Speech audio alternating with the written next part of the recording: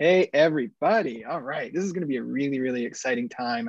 We've got something special for you here today, something that I have never seen done. We're going to be cold calling some prospects live. So we're going to get into it pretty quick. Just a couple things off the bat. We're recording. So you can share this with your teammates or your boss later and talk to them about how they need to support you more. We are going to take some questions at the end, but I have a feeling we're going to have a lot. So what I want you to do is put them in the Q&A section. And then hopefully you can kind of like upvote each other's questions. So we just get the most popular ones. So right now, if you have questions, go ahead and put them in the Q&A section. If you want to say hi, go ahead and open the chat section. You guys can use chat to talk to each other, have whatever kind of conversations, follow me on LinkedIn, whatever you want to do in there. Let's get to it. So I'm Colin Campbell. I'm just host today. Not much from me. We're joined by three very brave people. Josh Braun's here. And if you know Josh Braun, he's founder of Josh Braun Sales Training. Recently created a new thing called tongue-tied sales objection flashcards. Really cool way to practice handling objections. Josh, thanks for being here. Thanks for having me. It's good to have you again. We always have a good time. Ryan Reisert's here. He is the founder and student of sales at Reisert Consulting. Thanks for being here, Ryan. I'm excited. This is going to be a lot of fun. Get some really cool things to talk about with you too. Phone ready leads, a couple other things in there.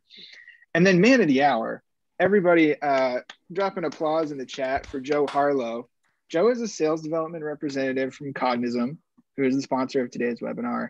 And Joe is out on the plank with no safety net. Today, he's cold calling his real prospects live with a real script that he's really using to really try to set some meetings and sell some Cognism. So this is like super exciting. Haven't done this before and very, very brave.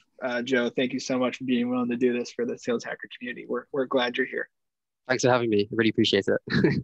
Not really brave. I mean, I heard he also like bungee jumped. So this it pales in comparison to that, I suppose, but brave for sure. True. Yeah. Probably a little less butterflies in the stomach now than bungee jumping. We'll have to ask once this is over, which one was more terrifying, Joe? That's right. Play at the end. Ready to go?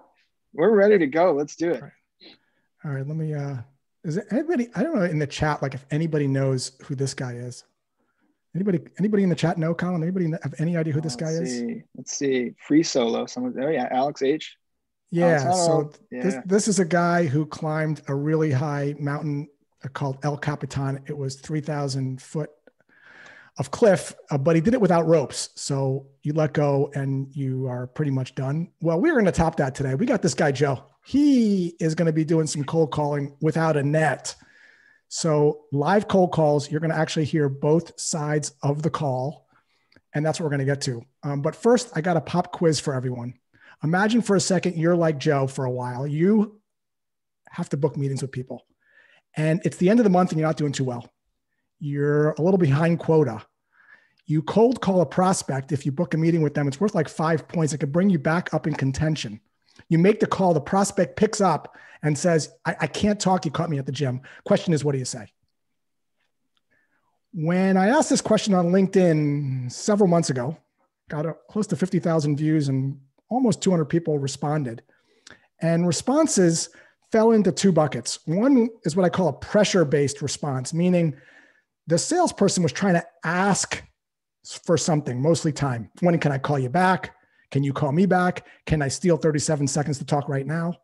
And the other response was no pressure, which means they weren't asking for anything. They were staying in the moment. So I'm going to show you some responses and you tell me if they're pressure-based responses or no pressure-based responses. So here's one from someone. Looks like you're hard at work. Looks like I'm catching you at a bad time. I'll go ahead and send a calendar invite this afternoon. Does that work better for you? Is that a pressure-based response or no pressure? What are people saying in the comments, Colin? Most people in the comments saying pressure. A couple no pressures in there because it's a little bit soft. Pressure because the definition of pressure is I'm asking someone, I smell the smell of sales. I smell the meeting, right? I'm trying to ask for the meeting. Here's another one. Pressure or no pressure. Health is key. Would like a. There's that phrase, would like a. That's the tell. Pressure or no pressure. What are people saying in the comments? This seems a little trickier, but we're getting mostly pressure. Mostly pressure. Yeah, that's exactly it. So I would like a flash of your time, pressure-based. What about this one? What do we think, people? Still almost everybody pressure. Light pressure, but still there. Still pressure. What about this one? So no pressure, right? So no pressure. If you tally all this up, out of the 190 responses, what percentage of the responses were pressure-based versus no pressure-based? If you had to guess, what percentage were pressure versus no pressure? These are salespeople trying to book meetings. What are people saying in the comments? Yeah, almost all these guesses are like 90% pressure. Yeah, it's pretty close. It was at 82-18. The question is, what's causing the pressure? The cause of the pressure is commission breath. We all, as salespeople, are paid to be able to book meetings. And when we are paid to book meetings, prospects can smell that on our breath. The problem is we are selling in a linear process. We're trying to get people from point A to point B. We're trying to get them to meet with us, and we're trying to get them to buy. The challenge is when we're reaching out to people, they're not on a straight line. They're kind of all over the place, and we're calling them at the very beginning. And because we're moving faster than the prospect is ready to move, they feel the pinch. They feel the pressure. And whenever people feel sales pressure, they pull away. I'll prove it to you, actually. Imagine that you're in the mall and you're taking a walk, and one of those mall kiosk people turns to you and says, "Hey, can I ask you a question?" If you're like most people, you'll look away and you'll pick up the pace and walk a little faster because you're afraid of the pinch. You're afraid that if you agree to the question, you're going to be sold some sea scrub that you probably don't need. The headline to this is that on a cold call, contrary to what you might believe, talking people into things doesn't work because of the pressure. Talking people into things actually has the adverse effect. You tell a teenager, "Hey, you should really stop smoking because of X, Y, and Z," they're going to actually smoke more. Tell Ryan to stop drinking beer because it's bad for him. He's going to have more beers than he did before. It's actually called the backfire effect. It's how humans are wired. And oddly enough, as salespeople, we're doing the opposite. We're trying to talk them into stuff. So what I want to talk to you about today is a different approach, a way out, if you will, that actually changes your intent. It's a small mindset shift. Instead of having an intent to actually book a meeting, because when you're thinking, "I got to book a meeting at all costs," I say things like, "I'll call you after you're done at the gym. I'll book a meeting with you in 15 minutes. You actually behave in ways that are salesy and manipulative and gross. And when prospects feel the pinch and the push, they pull away. So you're going to detach from the outcome. That's what we're going to be doing today during this call. What do I mean by that? It's really to set a different purpose for the cold call. It's to reduce the pressure in things that you're saying and how you're saying it, so that you actually create an environment where prospects can trust you because they sense you don't have an ulterior motive to get the meeting. That your only motive is to get to the truth behind every conversation you have with a prospect, which is one of two things. Yes, they'd like to continue talking with you, or no, they don't at this time. And it's okay either way. Let me actually show you a little clip from Seinfeld that reinforces what it feels like, what a detached mindset feels like, and what it embodies. Take a listen. Jerry. Yes? I've been doing a lot of thinking. Uh-huh. Well, I don't think we should see each other anymore. Oh, that's okay. What? No, it's fine. No problem. I'll meet somebody else. Really? Sure. See, things always even out for me. It's fine. Anyway, it's been really nice dating you for a while. And, good luck. Yeah, you too. She'll be coming round. So you're going to see during this approach that we're going to be going through when Joe calls, we've been working on this, is Joe's going to be a lot like Jerry Seinfeld. He's kind of not caring too much. Like, he knows that there is this concept called conversations, not a conversation. It's about having conversations, not focused on a conversation. And oddly enough, when you are okay with not booking a meeting, and you realize that you actually don't control other people. You can't create the motivation. You actually align with it. Oddly enough, some interesting thing happens. When you detach, you actually get to more truth because prospects don't feel like you have an ulterior motive. You actually end up having more conversations because prospects can sense that you don't have your best interest before theirs. You actually chase less. You actually have smaller pipelines, but the deals that you have actually close, and you actually have a higher close rate because you're not babysitting opportunities in this land of, I'm not sure, I'm just chasing, because prospects are afraid to get back to you because they know if they do, you're going to sell them. The best reps that I know actually have smaller pipelines, not fatter pipelines, because they don't waste time and they don't burden themselves with babysitting opportunities that are not going to close. So that's a little bit on mindset. Let's actually now shift to what to say. When tasked with what to say, I have to start with a story. And you tell me the moral of the story and what this has to do with cold calling. It's probably the most important thing in this whole webinar. Several years ago, I'm in the mall with my wife. I did not need anything. I was just there keeping her company. I walked into a Fit to Run store just to kill some time. If the store associate said, "What brings you in today?" I would have said nothing. If she said, "Can I help you?" I would have said no. But she didn't say any of those things. Instead, she looked down at my sneakers. She said, "Are you a runner?" I said, "Yes." She said, "What distance?" I said, "I'm training for a marathon." And she said, "Have you ever had a running gait test?" And moments later, I'm on a treadmill. She freezes the frame and she said, "You noticed how your ankles are pronating. They're actually overpronating." And I go, "Yeah, I do see that." And then she said, "Did you know that if you run in sneakers that are not made for pronated feet, you can get injured on long distance runs? And if you'd like, I can take a look at your sneakers to see if they're made for pronated feet." And about 6 minutes later, I'm spending $180 fucking on new sneakers and insoles. The moral of the story, of course, and the thing that piqued my curiosity, is the cost of inaction. What terrible, no good, very bad thing happens to your prospects if they do nothing? Not about your value proposition, not about faster sneakers. I got sneakers. All of your prospects are running in sneakers today. In order for you to have the best chance at getting someone's attention, you have to know something that they don't know that can hurt them. What does doing nothing cost? I call it poking the bear, which is essentially what that rep did in the shoe store. She asked me a question that was difficult to answer. She made me think differently about my sneakers. She got me to scratch my head and think, I'm not sure. So let's talk about how to do that. The step one is understanding what doing nothing costs your prospects. If they just did things the way they were doing it, what would that cost?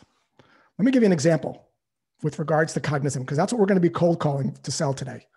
And I always like to think of this as before and after. Sales is all about the contrast. It's all about the before and the after. So let's actually use a visual to describe this.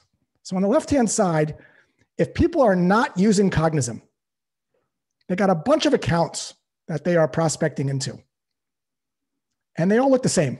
So a list of accounts and a list of prospects. And what ends up happening is these prospects, 86% of the time, are looking and doing research about solving their problems without you even knowing about it. It's invisible. They're just doing it. You have no idea which ones are doing it. So what ends up happening is they're doing research and they're Googling some stuff and they're looking at your competitors without you even knowing it. And look what happens to them. These accounts actually end up buying and engaging with other sales organizations without you even knowing it. So when you reach out, they say, "Hey, got something for that. We're working with somebody already. We're in the final stages with X." And so you end up losing all of these accounts without you even knowing about it. Nothing you can even do about it. You don't even know which ones to call. That's the cost of inaction. It's just losing accounts to your competitors. So after Cognism, this is what changes. Instead of seeing all these white circles, you're able to get X-ray vision. You're able to see these red dots. And these red dots are prospects in your accounts that you've been assigned that are actually searching for terms and Google terms and doing research on terms that relate to what it is that you're selling. It shows their intent so that when you reach out to them, they're more likely to want to have a conversation with you because they're already actively shopping. And what that allows you to do is hang on to more of those people because you're talking to them first, and first matters. a lot of data to suggest that the first vendor to engage in those conversations early in the sales cycle wins the deal. So now that we have this hypothesis that you have to have for your company, for your prospects, we know the before, we know what they stand to lose, and we know the after. Now and only now can we start to construct a script. So let's walk you through the script that I wrote with Joe, and we're going to just take you through it, and then we're going to actually have Joe cold call and use it on some real prospects. So this is what to say, and not only what to say, how to say it. Because what you say is a small part of it. Your tonality is everything. And Joe is a master at tonality. And I'll show you what I mean in a moment. So this is something called the Poke the Bear framework. It's got 4 parts to it. Each start with the letter P: permission, problem, poke the bear, question, and then a promise. So let me actually take you through it. You guys probably have seen this a bunch of times before. It's a really good method to start a conversation, is to ask the prospect if it's okay to talk. And the reason for that is called congruence. When people give you permission to talk, they want to hold up their end of the bargain and hear you out. Because if they don't, it feels incongruent. It's no different than you saying, I'll pick someone up at 5 and you don't show up. It feels bad. So that's the psychology behind the permission-based opener. That's why it's happening. There are literally 32 ways to do this. I have an ebook that's for free on my LinkedIn profile. You can go grab it. Everyone has their favorites. And these are 3 that Joe and I kind of looked at. And they all have the same thing in common. They're asking for permission. So option 1, hey, Joe, John, my name is Joe. I'm calling on a recorded line. We've never met, but I'm hoping you can help me out for a moment. Not, hey, Joe, this is John. We've never met, but I'm hoping you can help me out for a moment. Notice that's a lot of uptone. It's kind of like straight and almost like a downtone, right? So, hey, John, we've never met, but I was hoping you could help me out for a moment. Hey, John, I'm Joe, calling on a recorded line. We've never met, but I was hoping to speak with you briefly. Do you have 2 minutes? Do you have 2 minutes? So I'm going to role play this with Joe. I know he picked one of his favorites here, and we're just going to role play it. I'm going to pick up. I'm going to be John. Hi, this is John. Hey, John, I'm Joe, calling on a recorded line. We've never actually met, but I was hoping you could help me out for a moment. God, I love that accent. Ryan, don't you love that accent? Isn't that a killer accent? Don't you wish you had that, Ryan? Imagine what you would do, Ryan, if you had that accent. Oh, man. I mean. All right, so notice how Joe was real, like, calm, leaning. I call it leaning back, because he's okay. If the prospect doesn't want to talk, we'll just go to the next call. There's going to be about 15 or 20% of the people that are just adverse to getting on a cold call, even if they're VPs of sales and they have outbound teams. We're not here to, it's not your job to change their mind. You don't control other people. We're just going to accept that in a very calm way, like a golfer. We're just going to go to the next hole. So a percentage of those people are going to say, sure, how can I help you? And then we're going to go to the next P, which is problem. And we've got a couple versions of this that we're going to test out to see which one feels better. The first one sounds like this. Thanks. Reason that I'm calling is that we're hosting an event on a little known method, a little known way to lower the risk of losing deals to your competitors. So I was hoping that I could ask you a question to see if this might be relevant. Would that be okay? Now, psychology here. This idea of hosting an event. This is not a webinar. This is a one-on-one event for a prospect, but it's educational. Rather than pitching a product, we're going to show people the problem that we articulated earlier on in this webinar, because most people that we reach out to are pitch adverse. So by positioning this as an educational event and a learning event, it's going to be more attractive to people. It's why you're on this webinar. A lot of people like to learn stuff. We're also illuminating what they don't want, which is losing deals to a competitor. And we're also asking their permission if we can essentially qualify them or learn a little bit more about them. And we're doing that in a very succinct way around something that they stand to lose. Here's another version of that around something that's more positive. And again, they can land differently depending on who we're calling. And Joe can switch this up, which is, hey, the reason that I'm calling is we're hosting an event on little known ways for sales teams to identify accounts that actually have intent to buy a product like yours over the next 90 days. So I was hoping I could ask you a couple questions to see if this might be relevant. Would that be okay? So we're going to role play this out a little bit. And sure, Joe, you can have some time to talk. What's on your mind? Thanks, Josh. The reason for my call is that we're actually hosting an event on little known ways to lower the risk of losing deals to competitors. So I was just hoping if I could ask you a couple of quick questions to see if this might be relevant. Would that be okay? So Joe, I want to slow you down. I want to slow down a little bit. Yeah. On there. I know it's nerve-wracking doing this live on a webinar, but let's actually slow you down a little bit and a little louder. Sure. How can I help you? Thanks, Josh. The reason for my call is that we're actually hosting an event on little known ways to lower the risk of losing deals to competitors. So I was just hoping if I could ask you a couple of quick questions to see if this might be relevant. Would that be okay? Okay, awesome. And notice the word might be. Again, these are words intentionally put in here to diffuse the pressure, not assuming, And a percentage of people will say, sure. And then we're going to go to the poke the bear. We're going to ask a question that's a little difficult to answer. Hey, John, just out of curiosity, how is your sales team identifying accounts that are actually in market for products like yours? Are they like getting inbound leads, looking at open rates to see, or are they actively able to see which accounts are researching topics that relate to your products? Chris Voss of Never Split the Difference fame calls this the illusion of choice or the illusion of control. We're actually asking a question that's a little difficult to answer.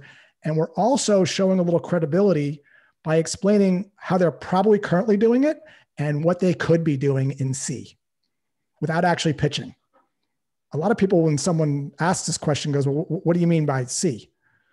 Because they don't exactly know what that is. That's the thing that they could be doing better that they might not know about. The other thing that the multiple choice style allows people to do is make it easier to answer the question. Sometimes if we cut it off before that, it can be a little difficult for people to answer. But if we give them some choices, it makes it a little bit easier for them to answer. Or they might say, it's something else, or we're not doing really much. So let's actually role play this little section with Joe real quick. And yeah, sure. You can ask me a couple questions. What's up, Joe? Great. Thanks, John. I really appreciate that. So just wanted to understand really how your sales team are identifying accounts that are in the market for products like yours. Are they working off inbound leads, looking at email open rates, or are reps able to actually identify accounts that are actively researching topics related to products like yours? You got it. Now, so in this section, we're going to have a conversation, and we're going to use a lot of these curiosity phrases. We're doing inbound leads. You might mirror like a Chris Voss inbound leads. How's that been going? How are reps prioritizing MQLs? Sounds like you got a great process in place. Anytime we have an opportunity to positively label what the prospect is doing to make them feel good is going to be awesome. You'll be surprised a lot of times at this point in the conversation, prospects will say, well, what's this about? What do you guys do? And the conversation can go in a lot of different ways, but eventually we'll transition into this last part, which is the promise. And it sounds something like this, sounds like it's a Chris Voss label. This event might make sense since you're not able to do X. Identify accounts that are potentially interested in speaking with you. Again, might be interested, potentially. Low assumptive language. I know I promised to be brief. Would it make sense? Almost like you're a little lost here. Like, would it make sense for you to attend the event so you can review what your options are? Should a need arise in the future? Now, let me explain the psychology there. It's all about reducing pressure. And so what we're doing here is reviewing your options, not for now, but should a need arise in the future. That's going to just reduce the pressure of prospects feeling that you're trying to get them to sign on the dotted line now. So these words are very intentional around reducing pressure and letting the prospect be in control of if they want to move forward or not, because ultimately, when you take the freedom of choice away, people retreat. So let's actually role play this last part, Joe. We've had a little conversation, and now, Joe, you're going to kind of transition into the promise. Okay, so it sounds like this event might make sense since you're not able to identify accounts that are potentially interested in speaking with you. Look, I know I promised to be brief. Would it make sense for you to attend the event so you can review what your options are should a need arise in the future? You got it. That's the idea there. Now, this is a script, but Joe can kind of go in a lot of different directions with it. We've also practiced a lot of objections. So this is a new product I came out with called Tongue Tied, 34 objection flashcards. We're going to actually demo a couple of these. If you want to learn more about this, that's that lengthy URL on the bottom of it. But here, let me just kind of throw one at Joe. We actually did a bunch of role plays with these earlier, and we're going to throw in the send me some information one, which is a common one. We did about 4 or 5 of these. But hey, Joe, sounds interesting. Can you send me some information? Not a problem. What information would you like? Just anything about the event. Yeah, absolutely. Just so I don't do you a disservice and send information that might not be relevant, would it be okay if I just ask you a quick couple of questions? Just send me anything, just like any kind of general description. Okay, well, typically, John, I might be misreading here. When people say send anything, it usually means they aren't interested, which is not a problem at all. I know you didn't ask me to call you. Okay, that was a masterful job. And this is what happens when you don't practice your objections on your prospects. Joe did a masterful job of getting out of the buyer-seller dance and just getting the more truth behind the objection. And the reason he was able to do that so eloquently is because he just practiced for 5 minutes on that particular flashcard. So don't practice on your prospects, practice with yourself on these flashcards. All right, let's get to it. Now that you kind of have some context, this is live cold calling. So the biggest problem with cold calling is that nobody picks up the phone. Like you call and nobody picks up the phone. That's especially difficult for live cold calling. Be like watching paint dry. Ryan over here has this new thing that allows you to actually have more conversations. Ryan, what is this thing, phone picker uppers? What are you doing? What's happening? That's my eloquent segue. Yeah, well, so at the end of the day, I've been like many of us in sales, trying to figure out how do you get the folks on our list to have conversations with me. And over the years, I discovered that on any given list, while we think that the connect rate is around 3 to 5% when we're cold calling and nobody picks up the phone, in reality, that's not true. If you take a list and you call a list, there are people who pick up and there's people who don't. So what we do here with phone ready leads is we've created a different approach that takes an average list that maybe if you called picks up every 20, maybe 50 dials. And instead, what you'll see today, Joe will be calling and I'll have a conversation every maybe 2 to 6 dials. Yeah, so this is really interesting. And this is not technology that I have to add, right? This is not, I don't have to add like a tech stack or anything like that. I just give you the list and it comes back, right? No technology. Joe doesn't have to change his approach, his process. You can actually double, triple, quintuple your sales productivity without. Is that a word? Quintuple? Is that a word? Something like that. Okay. Without having to add additional people. So that's the game here.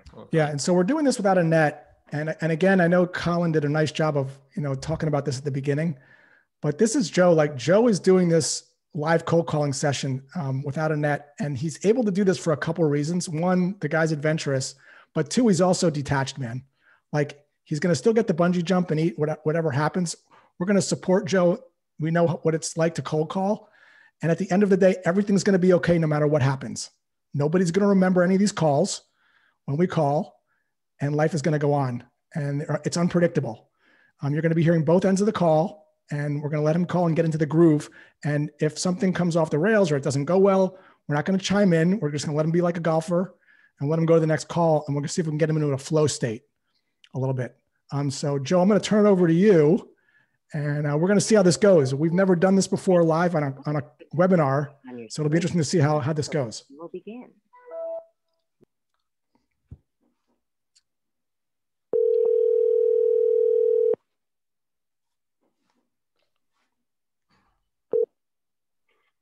Hello?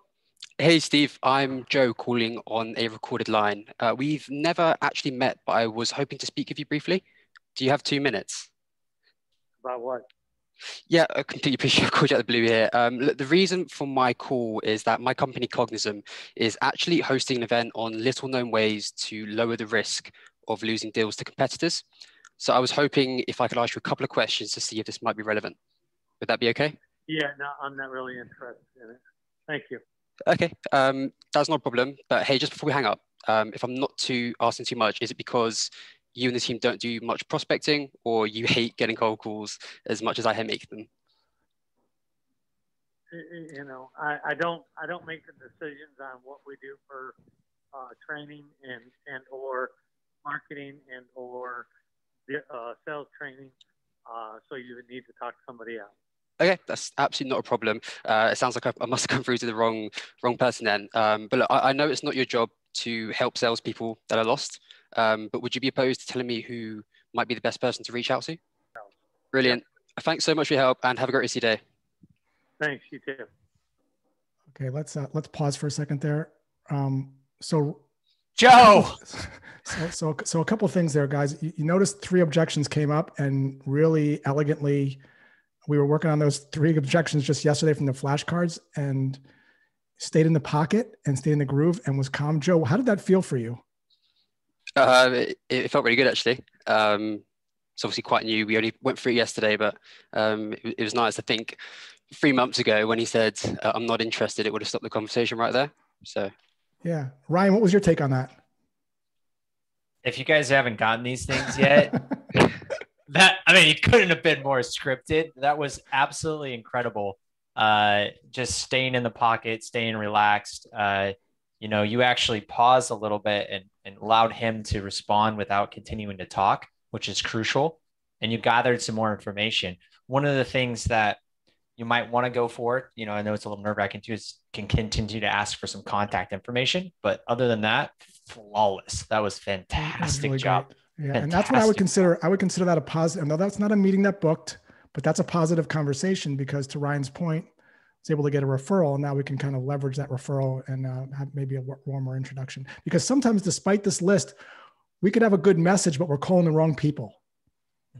And that's going to happen, and we'd have to make the most of it. So great job, Joe. Let's keep going here. So much of this too, that another benefit of using Ryan's service is you can actually start to test product message fit. This is our first attempt at this message. It might be the wrong message. It's one that I wrote with the team in a day. And so we may need some time to kind of see which one's landing. And this allows us to accelerate that. It's all about experiments. This could be the wrong message. We'll see. Sometimes I find that if you put yourself in a tree pose, Joe, the connects happen. So again, there's a couple of benefits beyond connecting and booking meetings here. The primary one is to test message fit. So if we're calling the right people, we are not getting deep into the conversation. So we're not getting a lot of people past part 2. What that means is we have to change part 2. Right? We don't have enough connects yet to be able to come to that conclusion. But the nice thing about this service that Ryan's offering is we can come to that faster before we start writing emails like this and sending them. Right? So this is our first attempt at the messaging. Once we get about 10 connects or so, or 15 connects, and we know they're the right people, but we're falling flat at part 2, we can start to make adjustments quicker. Normally that would take us maybe a month or 3 weeks to get to. Yeah. We can actually start to change and alter the script to try some different things. But it's still a little early to tell. Yeah. Sure. Ryan, what pose did you say it was? Oh, it's this pose. Oh, tree pose. Tree pose. You got to get to the tree pose. Tree pose, okay. Yes. Woosah. But yeah, I tend to look at 20 connects before I start making adjustments, and Make sure then. Okay, so a couple of things on that. With regards to the role play, Joe, let's role play it again, because I think we skipped one little part there, which is call me at a bad time. Hey, just so I don't do you a disservice and call you back at another awful time, would it be okay if I stole a second to tell you why I'm calling, give you some context so you can decide if it makes sense for me to call you back? No, I can't. I'm running. Hey, no problem. Then the 3-sentence thing, and then you get the email address. So let's actually role play that again, just to burn that in. Hey, you know what, Joe, I can't talk right now. I it's a bad time. I have a knack for calling people always at a bad time. Would it be okay if I just borrow a minute to give some context as to why I called, and you can decide whether it's worth me calling back? last thing You know what? do. I really can't. I literally have to go into a meeting in like 2 seconds. Okay, so sorry, my time is always horrible. If it's not too much to ask, can I send you a 3-sentence email and will you read it and let me know if it sounds interesting? Sure, I'd be happy to. All right, brilliant. Thanks, Josh. Wait, what's your email address? Is your email address josh@acme.com? Yeah. Okay, you got it. So another great opportunity to kind of practice that one. That's another one we practiced yesterday on the call. But I also love the reaction the prospect had to your opener, and you delivered that really well. So good job on that. I actually think that one was much more natural for you. Yeah, Joe. me too. The natural laugh, and you could tell like right away. That was fantastic. I agree. That little laugh sells it.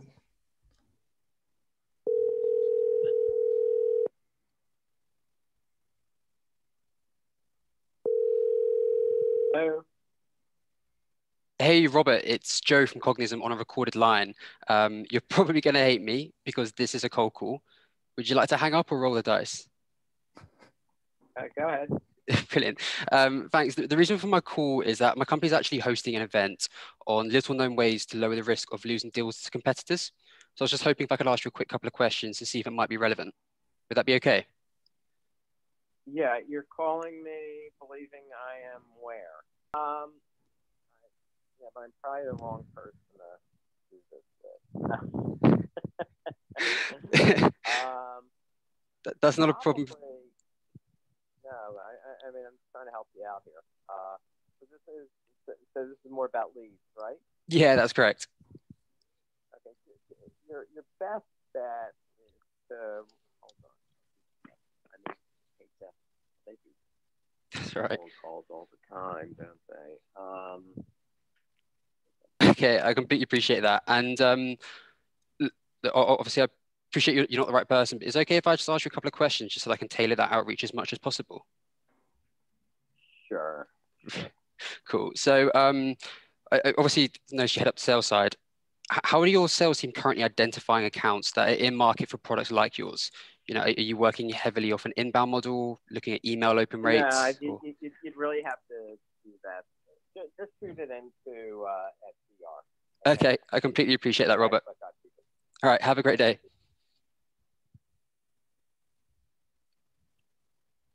Cool, he's hung up. Did he say SDR? Yeah, SDR. I think that's you know, there's like group emails. Yeah. Yeah. Okay. Cool. So we have how many connects, Ryan? Like 5 or so? Joe, I'll have the history. I can take a look at it, but I think it's around 5. 6 maybe. Yeah, and so this is really good because what we're able to do after this, after we regroup and we'll take a listen, we have some 10 more minutes is, and if we're not getting deep into these calls, which we're not really getting deep into right now, it's a really good sign to say, hey, let's see if we can't change some of the part of the script. This just allows us to accelerate that. But again, it's kind of early.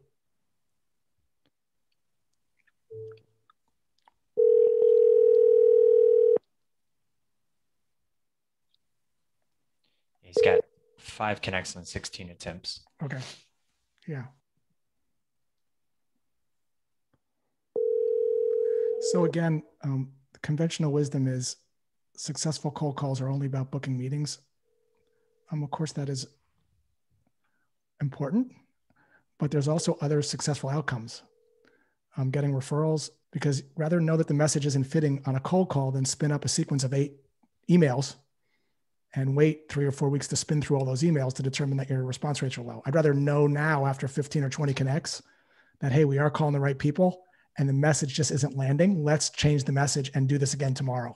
It's these tiny experiments. This is real cold calling. Sometimes it takes a few iterations to dial in the message. This just allows you to accelerate that. And again, a little early to tell. Well, let's see if we can't get a few more connects. And I'm just listening to the energy too. Like how interested are people sounding in what we're saying? Well, also, when you are getting into these connects now, Joe's getting into the flow state. Yeah. Get into the flow state. It's going to continue to feel a little better. It's true. See if we can't get one more connect on for us. And we'll do some Q&A.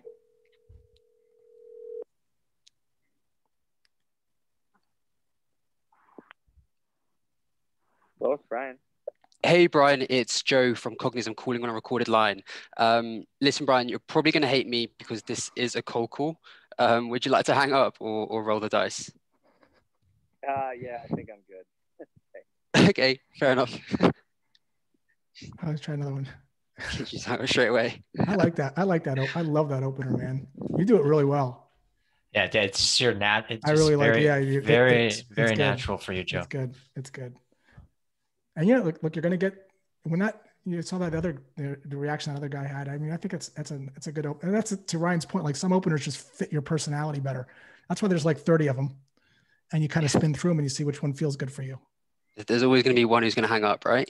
Oh, yeah. It's more than one usually. You're going to find the one that you're super comfortable with, but you're never going to be 100%. There's no way, and that's okay, right? You can always call them back, try another one. Okay, so I do want to save some time for some questions. And again, just to kind of recap here, I know we didn't book any meetings.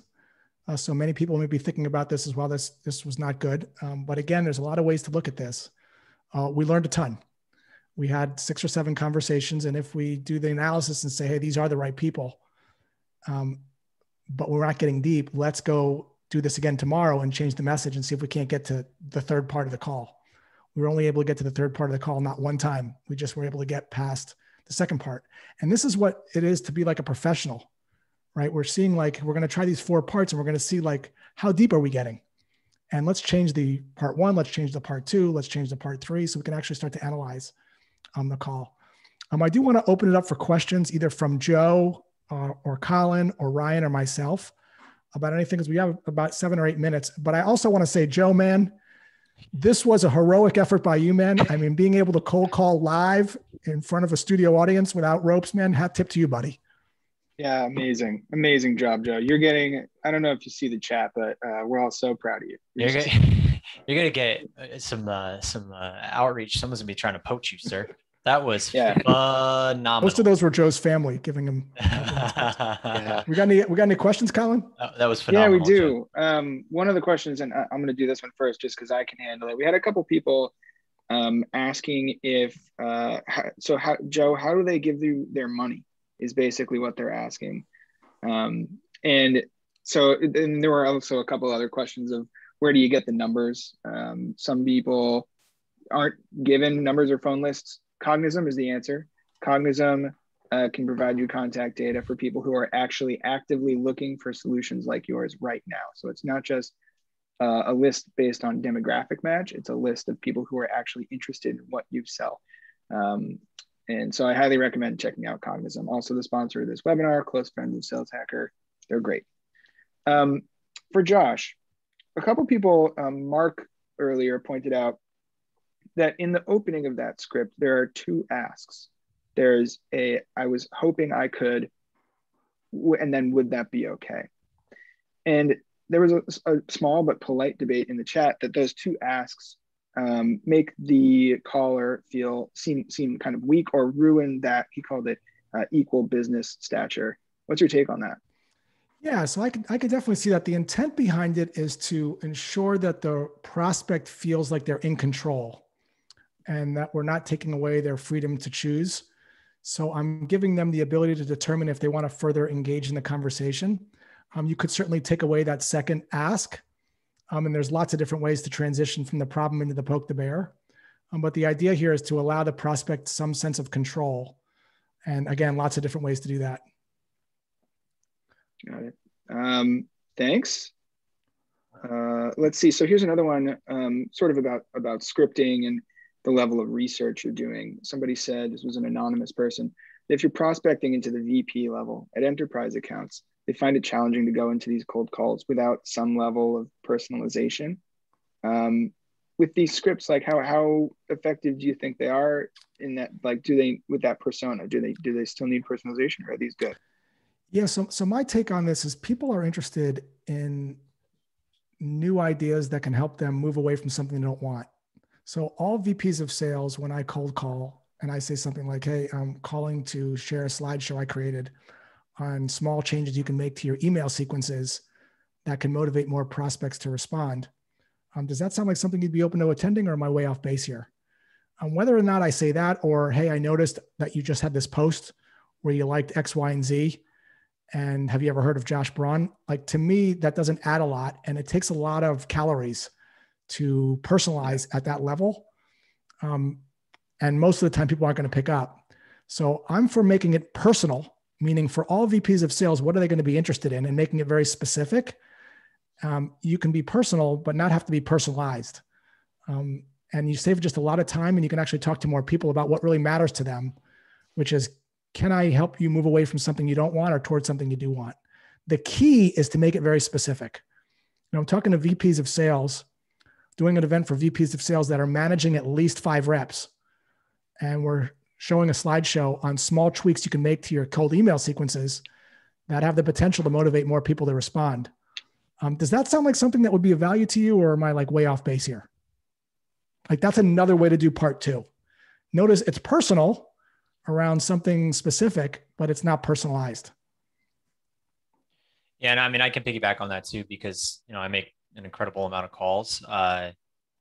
The value that you provide in the top of the funnel, a cold call, it doesn't matter how much research you've done. You either are going to solve a problem that they have, or you're going to hit on a problem or a pain they have right now, or not. And so you can research all you want about who they are and what they've done, et cetera. But if you don't actually do something that's going to, solve a problem, or identify an opportunity they're missing, or, get them promoted or prevent them from being fired, like, you probably just shouldn't be making that call in the first place. And so nailing that initial value proposition that's aligned to those pain points is way more important than any personal research. And if you want to do some research, then Steve Richard actually has a good framework. He calls it the 3x3, that you can jot in to your CRM, have those quick little notes. So if you get challenged, what do you know about me? What do you know about the company? You can drop those little nuggets. But honestly, if you're not hitting on something that's going to solve a problem for that organization, then you're not going to have success anyway. It doesn't matter how much research you put into it. Yeah. The last thing I would just add on here is that there's like you pointed out, Josh, maybe I'm just using different words, but there's a difference between personalization and relevance, right? Mm-hmm. And so the value of the way Joe is reaching out is that he's used Cognism to already identify the accounts that are looking for something like Cognism right now. So he knows that if he's calling the right contacts at those accounts, that they are interested in the problem that he's solving. So the personalization becomes less important. To know what college they went to or what they posted on LinkedIn is less important than, the challenge that is at hand for them. Yeah, it's like, what do the groups of people like this have in common that they want to move away from? Like, I can call all triathletes that are signed up for Ironman Cozumel, and I could say something like this: Hey Josh, saw that you're signed up for Ironman Cozumel. I often speak to triathletes that are really struggling with the 20 plus hours a week they have to train. And I was just curious, like, how are you dealing with that?